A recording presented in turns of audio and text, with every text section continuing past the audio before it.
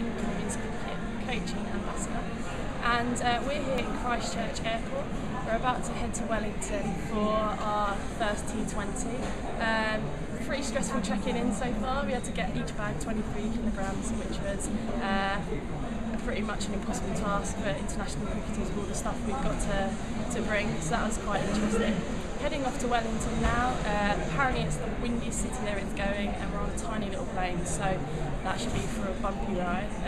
Not too sure that'll go down well, but cannot wait to get to Wellington and start what's going to be our 2020 series. We've had a really good week here in Christchurch. We've had 3 warm-up games against New Zealand emerging players. Really good competition, but we're looking really strong. We've got 3 very convincing wins. We played one day match and 2 2020s, and we're looking really ready to rock and roll for this 2020 series now. Playing on the big stage right before the men's game, international game. New Zealand playing South Africa, and we'll be playing right before them, which is always a great occasion. Live on Sky Sports as well, don't forget to tune in. Friday morning, 1 AM if you are up that late, but I think it's shown again during the day, so that's probably a better option.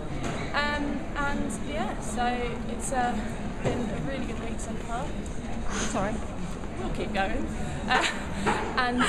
Can't wait to get these 2020s underway. Hopefully we'll see some sun. As you can tell, it's a little bit pasty. Danny White's looking very pasty. She needs some sun. She's been telling everyone she needs some sun. So hopefully we'll get some sun and the wind. I'll go for the sun, and hopefully we'll be arriving safe in Wellington. I'm just looking at the plane now. It's looking a little bit small. So hopefully we get there, and I'll speak to you when we're there.